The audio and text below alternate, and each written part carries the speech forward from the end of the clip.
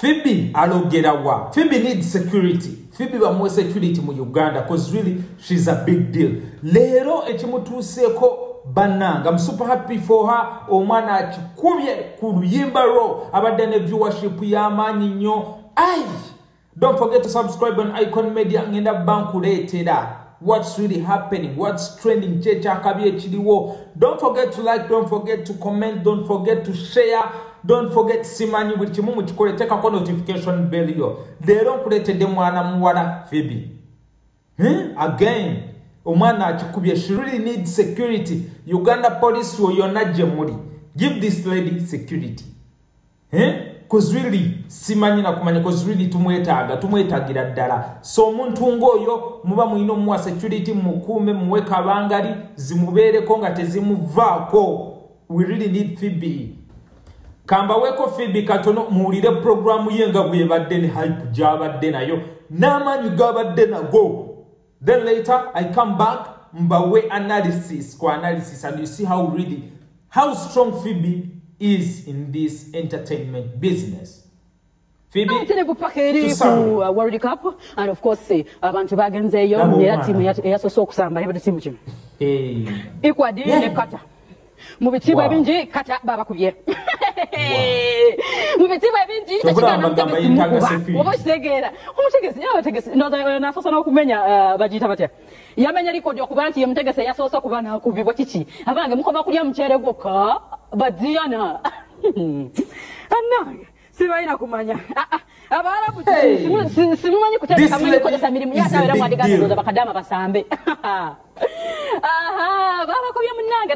Yoyo mwana muwala Phoebe nga Bulijjo omwana akikubye East Central West South North akikubye abadde ne viewership y'amaanyi abadde bawatchinga oba alogerawa fena twebuza Phoebe alogerawa batukate short Phoebe muwe security Uganda police cause Phoebe record ja breaking ze koyo program tewali yali agikozeeko. No one has ever tewali yali simanyi na mweso choga atandise n'okunanagira mu super happy bambi a breaking zero record eyokufuna more viewership ku program ye. BUKEDDE program ebadde yavaawo nga abantu bonna baga Flavia bwaba yagenda naye Phoebe waliwo hype judge wadde for the first day and we are like wow thank you. So Uganda police Phoebe mwe security kamba komezewo Phoebe mulabe engeri gyakisaba kuddemu east west here. I'm really super happy for Phoebe. Let's watch Phoebe shesoke gweyo nkomeomba olugambo olulala. Africa simaina Uganda very wa Uganda banete twagenze sitwasobodde. What do you? This is a time for Africa banange. Akadeka kenyinyi akakaita kusawa yawo sisawa msambu tuli mali agachansana munange tuli program rulimbaro kasibendo munange oli bulonji simaina kumanya ndi wanene sanyulizita buli wenda banga Uganda erinako wetuse mujukire nti abana batu bageto kids nabo bali muse batuchikiride nange ndi wale nbite bentudde tochitya mkwano gende mu bitibwe binje simaina kumanya mpulira akabogomo bakubitse ekigenda okunuma nagundi World Cup tegenda favoring babaita bafumbo mpira gwakubeerayo kuva kumacha lwagulo bazanye mutundu bazanye sana ng'omusajja tomulabako abasinga TV atamune mwagulira ddala ebisowani mwaziteeka waka naye mukwano musajja agamba mbata omupiira tegunyumira waka amunvudde wamunange atono ga munange mbuki nange njagala okusimulako mwena abali eyo abali ku program oluyimba abantu abali mu offices zamwe abantu nga muli waka omuzadde gwe wena gye baliko gyonna gyosirako emikono we bali kuweerera munange omuzadde naddala gwe wena ng'otuzizza omwana owa senior 6. Big up. Hey, olaba Phoebe ayogera ku sports right now simanyi kyagenda kwogera ng'omuwarabu bamu owe Saudi Arabia nga bamukubye ziggoolo. Olaba ali mukusekerera bakata kata bagiwutidde goolo 2 iyo Iran bagikubye goolo mukaga. Can you imagine? Golo mukaga, those are the updates we have right now.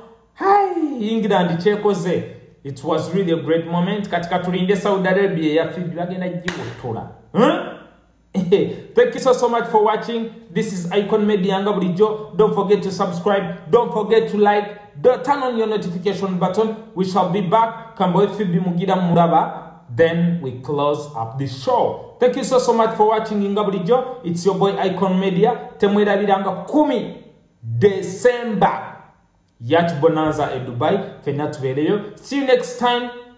Kale yatadde mu sente niyira biro ku bantu ekole etya tende ko mupiira timu bategeka nnyo ne beerabira okutengeta ne mutegeka kale tetuganye kale banyumwe bali ddala nengo olunaku lwaleero olweggulo Senegal egenda kubangezanya ne Netherland badiya mubeere waawo omwami yetogenda kwasaako mukwano togenda kwasaako ebikyo kyesonyiwire ddala ode n'omukulu Papa Ed Kenzo era yenga yakifabwa akudde wali ere banage muli muti abantu be side zeeyo tuli mu programu Elimbaro obeera saba akayimba kosinga kwagala akayimba kakukolera yes oba kapia oba kakadde akayimba konna kuyagala mudege tugenda kubanga tukakukubira oba kitebundu byali mu nnaku zino abayimbi bafuna nnyo obubenje situmanyi kiva ku kiku nvuga mbi twalaba n'omukulu gundi ayitibwa nini olusuku lwa seminti nabo baliko mu kabenje akakatwalira muddala omuntu tubasaba bannange bwe mbanga muli ku kkubo okwo muvuga bulungi temudimuula accident temanyi muyimbi mugoberere road signs bannange tukyabagalira ddala naye nga teweerabira tuli mu program oluyimba lubane mukuliko eyo mu MTN marathon sigana kubanga tuwumulemu katono ate oluvannyuma tukomewo n'emboozi endala nyenje tovaawo. Hi guys, ndi wano ne Nalungi Irwa kuno era nga tali mulala Caroline Maka and your personal person. Achi? I and I. Your personal person, no? What? And I. Okay, ndi wano n'omukulu omulala DJ Man Expert atambuza abawala bakuneno akanaji Nigeria nga yatadde bakadama kumpe. No sibabi mushira. Abawala Man Expert. Yabo, bamkubeyo mu mivumbe eyo. DJ Man Expert. Next general. Munange nakulo lwaleero tuli waneno kumpewoza abantu era nga ffe abasajja abantu kumumpeempe wano wonna ngera olaba abantu tebasempe yakufeka Nalungi yekka yaliko Karen Maka Mami E personal person waliwo I'm your personal person obeerayo ne personal obeerayo ne best friend but I'm your personal person